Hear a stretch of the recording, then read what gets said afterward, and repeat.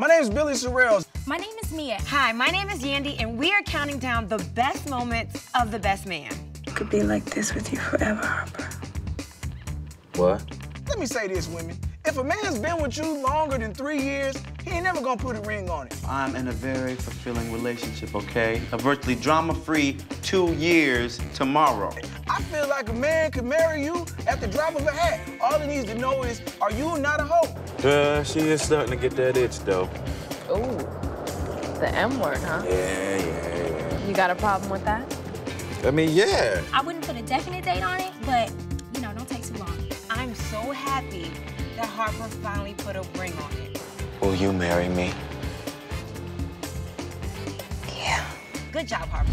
Yeah, I'm surprised you took the holy road, bruh. You're not the most spiritual person I know. Oh, man, come on. You know I'm not into that mess. So what I love about this film is that it has really captured us as a culture. Part of our culture is our spirituality. Look at you, man. You know you blessed, right? The Lord is smiling on you, bruh. Lance said that, man. I make it happen. Not some heavenly being in the clouds.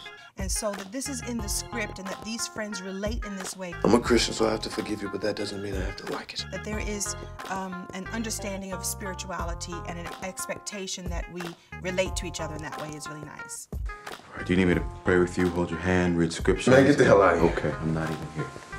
Thanks for watching These Best Moments. Be sure to check out The Best Man Holiday in theaters November 15th.